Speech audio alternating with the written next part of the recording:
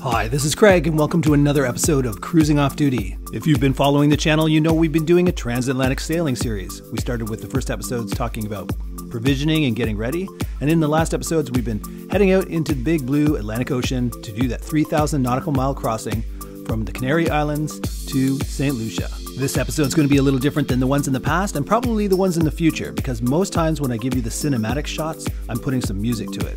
But this episode, I want you to really hear and feel what it's like to be on the boat. The couple of days in this passage I'm going to show you are the fastest sailing we had in the whole 3 weeks. We get up to about 17 knots at one point. So in true vlog style, I'm going to tell you how it feels to be on this passage, but I'm also going to show you the cinematic shots with no music, recorded with a stereo shotgun microphone. So if you can, listen to it with earphones and you'll feel like you're there with me. So this episode will be the sights and sounds of a transatlantic passage. Stay tuned.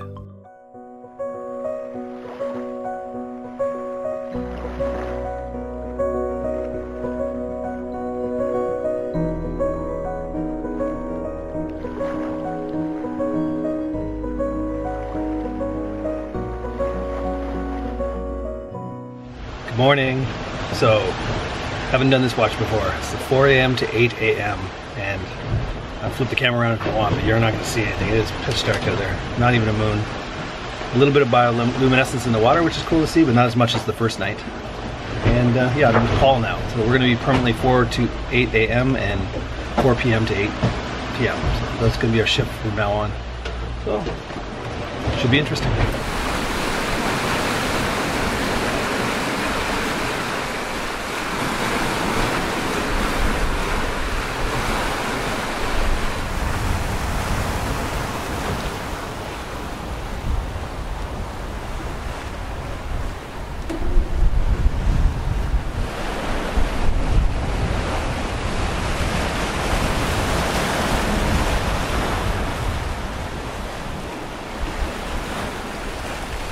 Okay, our 4 to 8 a.m. shift is almost over, and we just temporarily, with surfing down the waves, got our speed to be 17 knots, which I've never, whoa, watch yourself, Chris. Never sailed to 17 knots. Oh, that's gotta get cut out, right? No. My blooper reel. Look at The funny thing is when the boat goes that fast, the whole boat sort of shakes. So it's weird. I thought the sails were luffing. I came out to find out, no, we were doing 17 knots. Dave's just about to take over for his shift. And a good night shift though? Yeah. Excellent. Yeah, good wind. Yeah. More than I think we even thought we were going to get for this time, right? We're over 20, just over 20 knots. 15, 18. There's the 20 for the real wind, and we were getting some pretty high apparent winds at times when we got up to 17 knots. Nice, good times. Camera never does justice to how big some of these waves are that are following us in.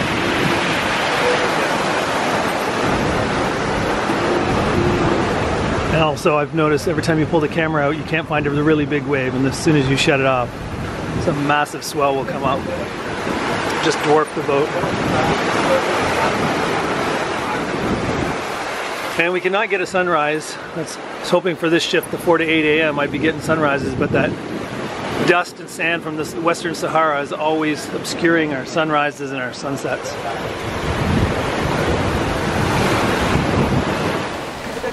Great watch. Thank you. We have a good watch out there, boss. Have a good watch. Other skipper. Good nappy. Hello people, so this is day 3 after I did my 4 a.m. to 8 a.m. shift. I took a quick nap. It's now 11ish. I probably got about an hour's sleep. The rest of the time you're just listening to the boat banging, clanging. I'm getting used to it though. I'm sleeping more, so I'm feeling a little more refreshed. Third day too. First day, to be quite honest, all this, we were in quite some big swells at the first, and you know, I felt a little green, you know, nothing too bad, but definitely didn't feel myself and definitely didn't get enough sleep that first day. Second day, better. Today, feeling good. But if you look at the window, I know I showed you at the beginning, some of the swells, of course, when I turn my camera, nothing big will come, but there's some pretty big swells that go right by our window here. And I don't know if you're going to be able to hear it, but you'll hear every once in a while in the substructure. One of these big swells, there goes a big one that just went by. You'll see the big swells will go underneath and wham, right underneath where we sleep. Dan and I's cabin is in the bow on the starboard side. And of course the substructure gets slammed by a wave and just there. I don't know if you heard that. Just about knocks you out of bed. It makes the bed bounce like about 1.5 inches, 2 inches. So that's hard to sleep through. Eventually, I guess I'll be tired enough to do that. But yeah, we're really moving along. When I was up earlier, you're going to hear a lot of bangs in the background. When I was up earlier, we were getting 19 knots of wind from the port quarter. So we were really moving along with full sails. We actually started reefing because we were getting some apparent winds that were over 20, which means the actual wind was higher than that. So we thought we'd reef in the main. I don't know if they've reefed in the Genoa a little bit too. They said that would be their next step. But yeah, we're cruising along. And like I say, I'll go back and show you you can get a better sense of the swells from the back of the boat. So let's go check that out now. Okay, Dave's just finishing off his shift. He's the one who took over from us. Paul and I are back awake. Dan is downloading grid files. So you can check wind predict. And every once in a while, a really big swell comes along.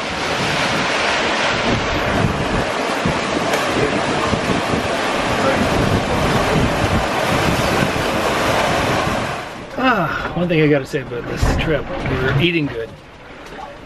Cheryl and Alex are really doing an amazing job of giving us a full course of meals, which of course, as soon as you eat a full course meal, then you're tired. So quick little nap. Things have calmed down a little bit. The waves aren't quite as big as they used to be. But every once in a while you'll still hear right above my head here is the middle of the cat underneath bridge deck area, and every once in a while a big wave comes through, wham! So, I don't know if you can hear that, but some of them are kind of not too loud, and some are like a shotgun went off, so something you gotta get used to. Ciao for now.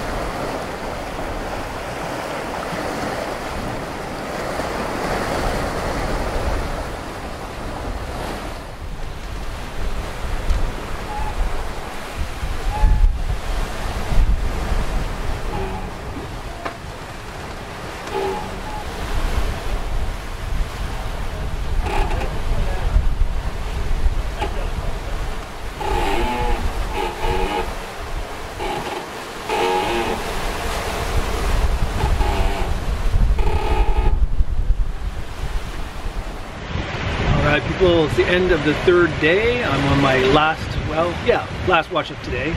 The next watch will be 4 a.m. to 8 a.m. tomorrow morning, which is always fun. We had somewhat of a sunset, which I took with my other camera over there. The haze is the usual sand haze from Africa. Was still there on the lower part, but as the sun got just above the water line, we can still sort of see a sunset before the haze obscured it.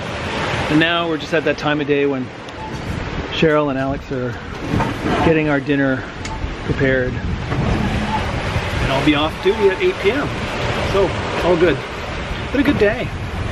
Can't think of anything really unusual that happened today. I didn't really have any dolphin sightings or anything.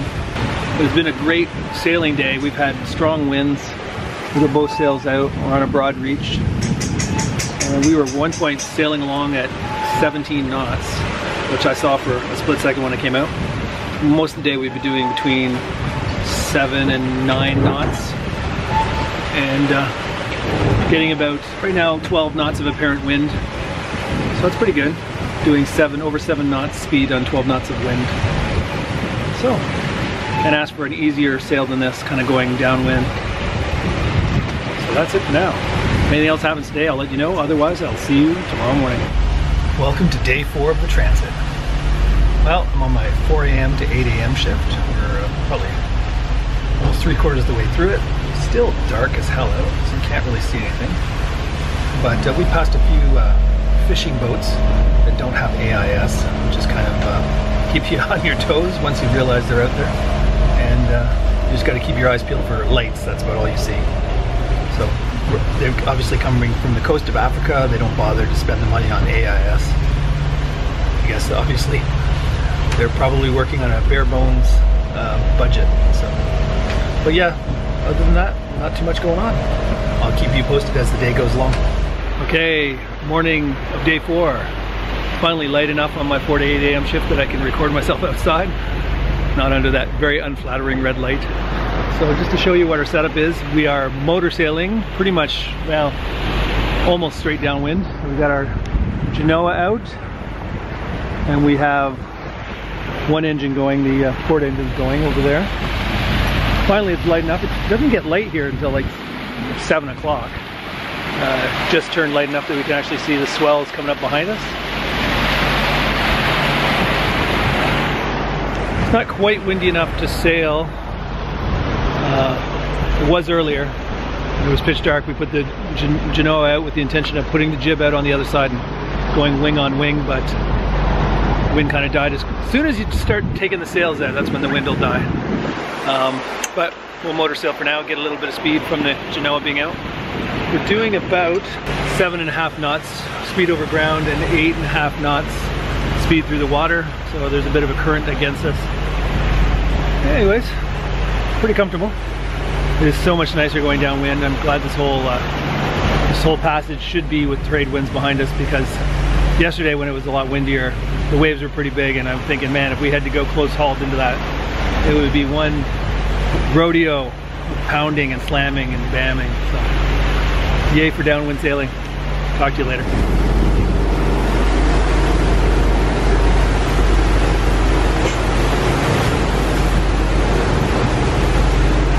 Alright, my shift is over, had breakfast, and now that the light's up and we can organize things, we got the wing on wing, jib and Genoa. Sailing straight downwind. Doing about 6 knots, so that's respectable. And now I get to go have a nap. Alright, it's the second watch on day 4. It's been a great day. Couldn't ask for better weather than this. So let me turn around and show you. It's almost sunset.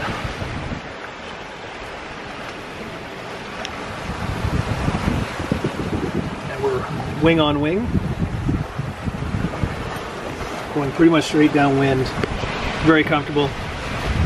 The swells aren't that big that we're getting any banging, slamming like we did earlier. So sleeping well, eating well, having a great time.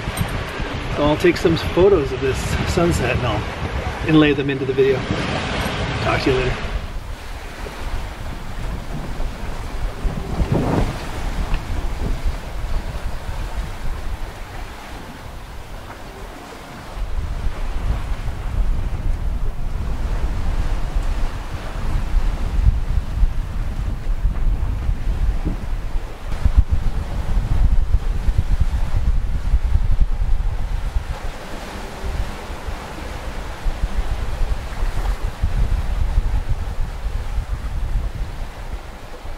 That's the end of this episode, where I give you a little inside glimpse of what it was like to live on a moving sailboat. If you enjoyed it, please give it a thumbs up. It helps the channel a lot because it tells YouTube to suggest it to more people. There's plenty of sailing goodness in the episodes to come, so hit that subscribe button so you don't miss any episodes. Also, you can hit the notification button, which will send you an email when the next episode is available. What you'll see in the future episodes is that this is a downwind passage, but it had a lack of wind. So first we tried a wing on wing, and then we tried to break out the spinnaker. Anything to get a little bit of speed going. It may not have been a windy passage, but it sure was a pretty one. A special thanks to the patrons that support the channel. Without them, this wouldn't be possible. Anyways, there's lots to look forward to. I hope to see you in the next one. And until next time, this is Craig signing off, wishing you safe cruising.